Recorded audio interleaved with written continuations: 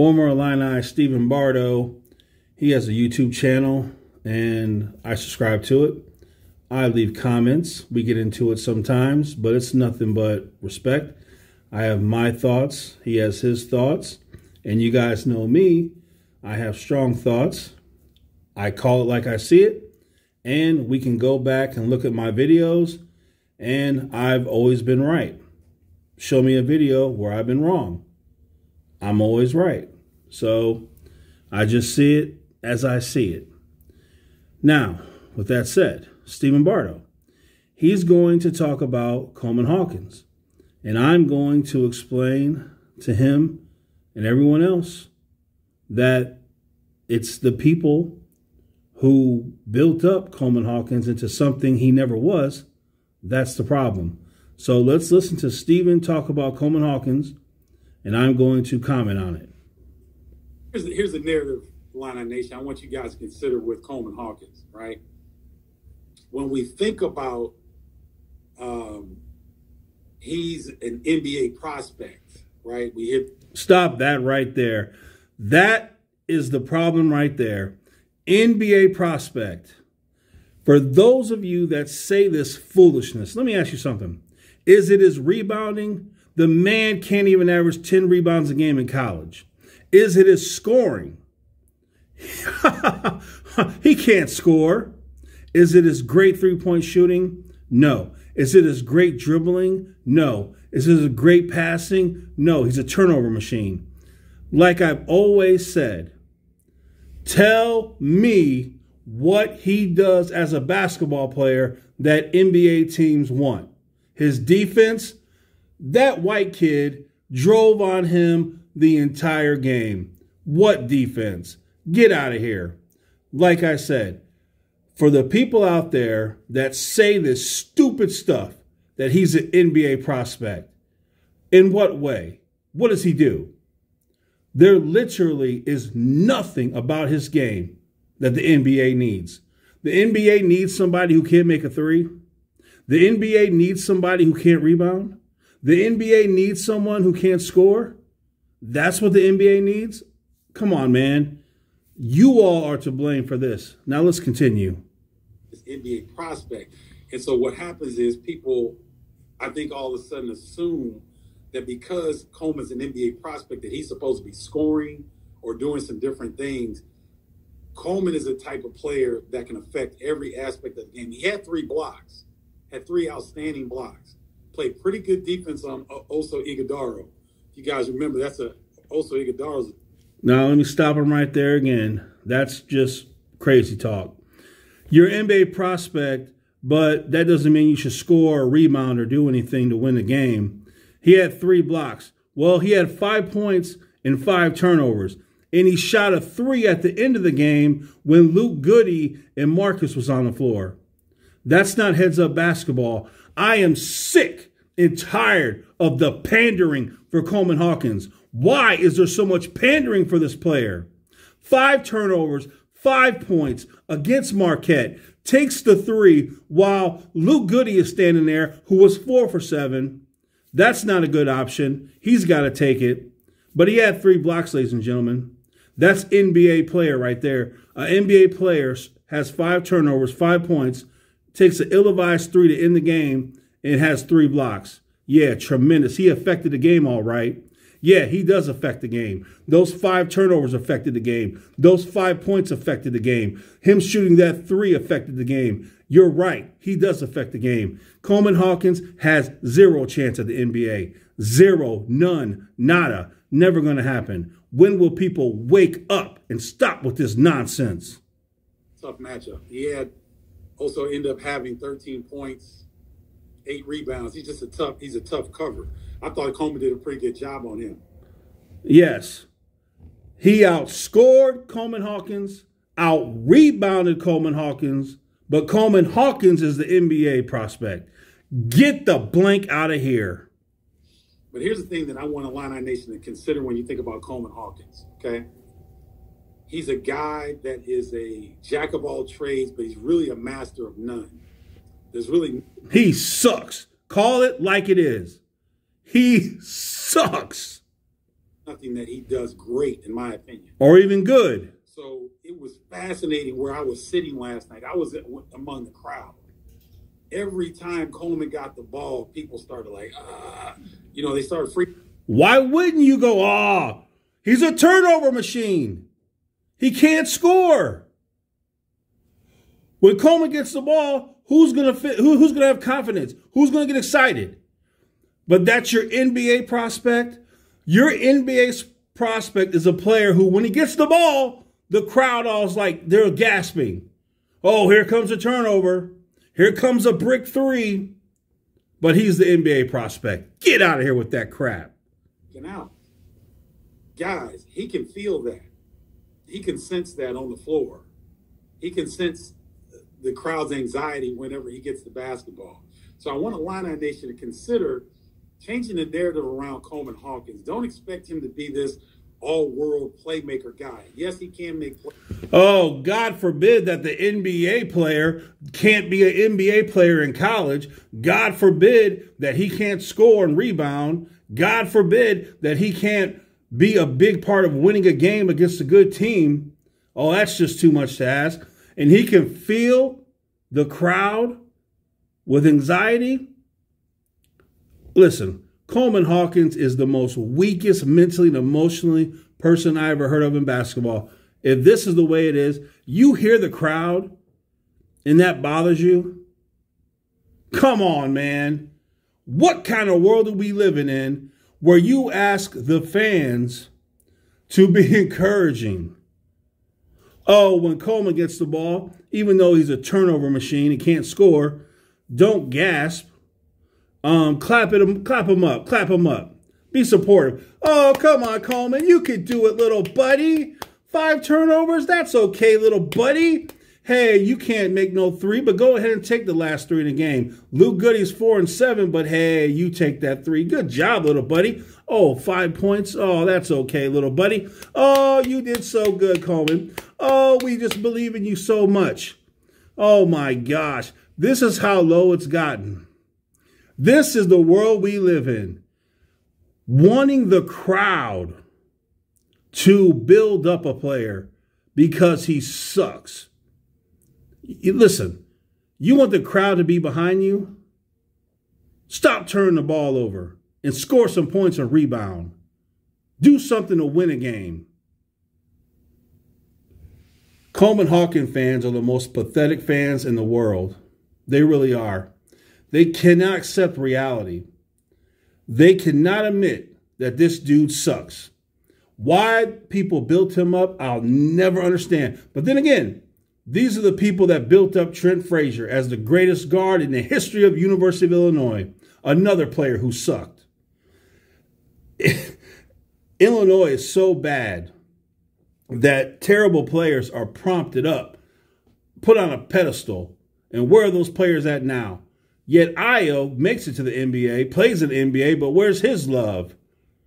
Why isn't he built up like a legend? Oh, well, if you make it to the NBA, you're not a legend. It's the players who don't make it, they're the legends. They're the ones that everybody puts on a pedestal. It's insane. But when he caught and shot the 3, they put the Illini up by 1 in the second half. Great play. He makes another pass, I believe, to a cutting Domask for a layup. Great play. These are plays that Coleman can make. But Illini Nation, when you gasp every time he gets the basketball, or when you make this sound, he can feel that. He's a guy that's hard on himself. When he doesn't make a play, he's slapping himself. He's doing this. He's wanting, as badly Illini Nation as you are, he's wanting to do well. Listen, I have no doubt he wants to do good. No doubt. But I don't give a damn if you want to be good. With all the energy in the entire world. If you're not good, it doesn't matter. This whole idea of, I want this so bad, but I suck. Oh, but I want it so bad, so cheer for me. No. Man, this has to be based on performance. This has to be based on results. This isn't a participation trophy award thing. Oh, you gave it your best shot, little Coleman. Too bad you suck, but you gave it your best. Man, listen. Like I said, you people who built up Coleman Hawkins, you are the same ones that make him cry at night. Because when you see him, you have to be honest, you do have anxiety. You do gasp. You do expect a turnover. You do expect a brick. Because that's the player he is. No one, and I mean no one, watches Coleman get the ball and gets excited. Matter of fact, when has there been an NBA player, a college player who will be in the NBA, when's the last time we've had an NBA player who, when he got the ball, everyone was like, oh, man, he got the ball. Oh, my God, he has the ball.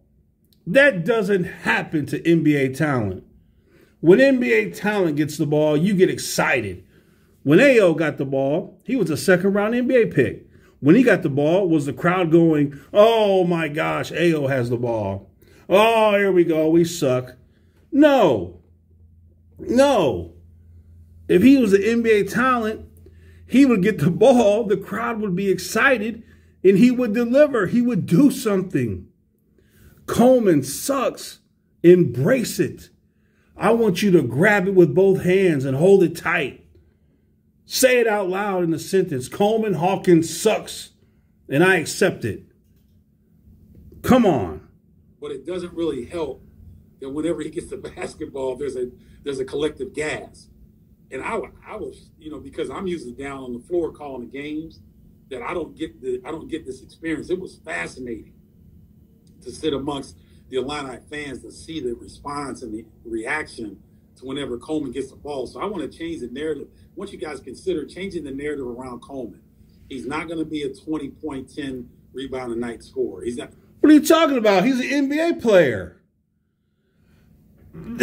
So what was it, 6'10", 6'9", 6'10", 6'11"? NBA player? He can't get 10 rebounds in a damn game? Get out of here with that crap. He can't score 20 with his length and size? He's an NBA player. Man, dude, this is insane. He's an NBA player. If he gets 5 points and 6 rebounds, that's a great game. That's an NBA player stat line. Man, this is really reaching hard. Listen, as a fan, I can imagine you have something called vision. I'm imagining everyone there can see. And when you watch Coleman with the ball, there's over a 90% chance that it's either going to result in a turnover or a brick. Hence why the crowd goes, oh my gosh, he's got the ball. At the end of the game, when Coleman took that three, who in the crowd was believing he was going to make it? But who in the crowd was saying, why in the hell didn't Luke Goody get that three? Come on, man. That type of production. That's not Coleman. But what he's going to do, he's going to get you 5 assists. He's going to get you 3 blocks. He might get you 2 or 3 steals. Let me see. No steals last night, but he had 3 assists, 6 rebounds, 3 blocks, 5 points. So he was 2 of them. Those are a stat line of an NBA player if I ever heard them. That's a stat line of a player who helped his team try to win a game. Man, get out of here. The dude is a senior. This ain't no freshman. Dude, a freshman should put up those kind of numbers. Not no senior. Not no player who's supposed to be in the NBA. Man, come on, man. Man, this is reaching deep with both hands. Just say it, Steven. Say it, Steven. Say Coleman Hawkins is not an NBA player, And the truth of the matter is he sucks. Just say it. Say it with me, Steven. Say Coleman Hawkins sucks. Don't be talking about 3 assists, 3 blocks, and 6 rebounds in 30 minutes of play. 5 points and 5 turnovers. Say it, Steven. Say Coleman Hawkins sucks. 5 from the field, 1 of 5 from 3. So don't expect Coleman Hawkins to be Terrence Shannon. He's not going to have that kind of production. Terrence Shannon is a gifted player, and just a determination to really do well. I thought Terrence was outstanding last night. Yes, he 5 turnovers. Outstanding? Outstanding? What the hell were you watching last night if you said Terrence Shannon Jr. was outstanding? The hell he was. He wasn't outstanding. If he was outstanding, they win the game. Man, listen, I know you're former Illini. I know you do announcing, but you have a YouTube channel. You can tell the truth. Shannon Jr. did not have an outstanding game last night. Not even close. Come on, man. But it's November. It's early. But Terrence is outstanding. Don't expect Coleman Hawkins to be Terrence Shannon. That's not what he is. He's a jack of all trades, so he's going to affect all parts of the game. But when you gas... Stop. In that game against Marquette, what did he do? He only thing he affected was them losing. He helped them lose. Man, you know what this sounds like? This almost sounds like he's saying he's Draymond Green. I can't stand Draymond Green. And Draymond Green proved without Steph Curry and Klay Thompson on the court that he was worthless and a nobody. And he sure did prove that. He proved it. Anybody can get off with Steph Curry and Klay Thompson on the court and then Kevin Durant. But when they were all gone and it was just him, he put up garbage numbers, horribly bad numbers. He proved what he really was. But this is what it sounds like to me. Like Coleman Hawkins is a Draymond Green. Draymond Green, as much as I don't like him, he absolutely poops on Coleman Hawkins. You want to talk about a jack of all trade. Draymond Green, when he was at Michigan State, man, oh my, somebody help me. Somebody help me out there. Draymond Green, as much as I can't stand him, he poops all over Coleman Hawkins. It's not even close. But that's what he sounds like he's trying to compare him to. A jack of all trades. Somebody can rebound, play defense, score, get some assists. But I'm telling you right now, no, that's fake news. Collectively, when he gets to basketball, ladies and gentlemen, don't you think that's going to have an effect on him? Like, how? Who in the world is in the game listening to the crowd, how they react to you? How do you have the time? When you're playing basketball or football or baseball, how do you have the time to listen to the crowd? You should be oblivious to the crowd. My gosh, how many of you have a wife or a girlfriend? Do you listen to everything she says all the time? Or do you just have it go in one ear and out the other, and every so often you just say, yeah, that's true. Come on now. When you're on that court, you're on that field, you don't hear people talking unless you want to. Now, if you want to, you can. Just like if you want to listen to your wife talk, you can. It's a choice. So, I've never heard anything like this in my life. I've never heard like anything like this in my life. Asking the fans to stop. Stop being discouraged when Coleman gets the ball. Be encouraging when he gets the ball. You know, when he gets the ball, build him up. Say encouraging thing. You can do it, Coleman. Yeah, little buddy. My gosh, dude, this is unbelievable. Oh my gosh, and he's going to the NBA? That's crazy. No way. No way. All right, let's just go ahead and see what else he says. Can you imagine that place was sold out last night? That was 15,000, 16,000 people. And if there are 4,000 people, every time he gets the basketball and he's 22 years old, what do you think is going to happen? What do I think is going to happen? I think he's going to do what everyone else does, play basketball. Wait a minute now. So when he goes on the road and you're on the road and you get booed the whole game, that affects you? That makes you cry? That will determine if you play good or not? Dude, that's crazy to suggest. If you're a player and your ability to play is determined by the crowd, how much are they cheering for you? How much are they booing or whatever? You got mental and emotional problems. You need to get help. You need to quit basketball and go get help. That's crazy stuff. Could you imagine? I'm sure some of you have played organized sports. Were you ever in a situation where the crowd affected you? Like, I never heard of such a thing. All right. This is just some new stuff. This is new stuff right here that needs to go away.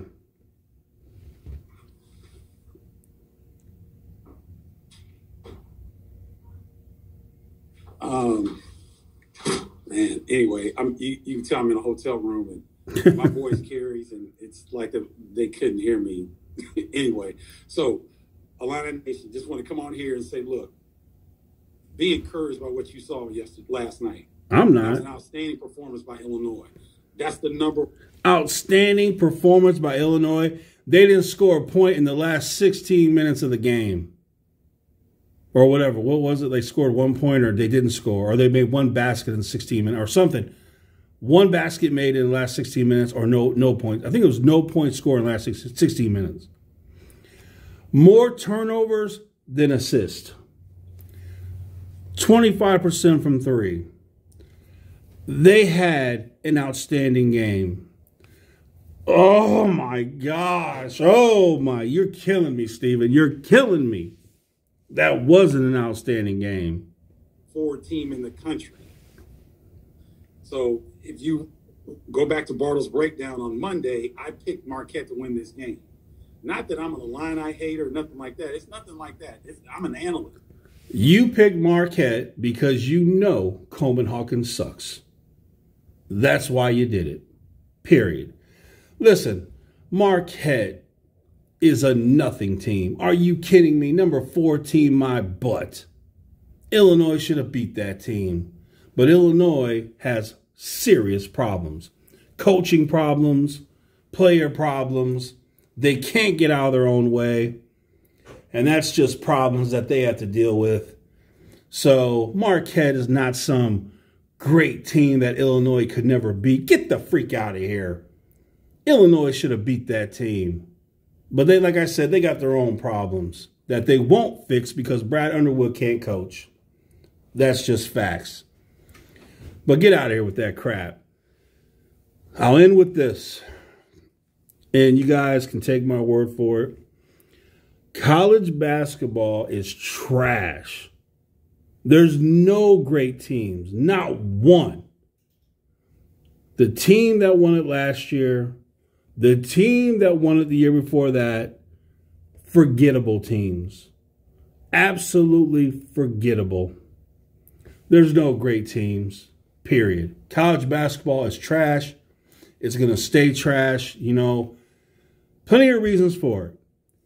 NIL money, players leaving early, players transferring, some players going overseas and just playing for money right away, more money than NIL money. So plenty of reasons why college basketball is trash, and it's going to be trash. But Coleman Hawkins sucks. Shame on you people for building him up, because you're watching him crumble before you. And it's no wonder Brad Underwood can't say his player sucks, because he knows he'll cry. Unbelievable. 22-year-old senior, and he cries at night because the crowd boos him. Insane. Let me know your thoughts and comments.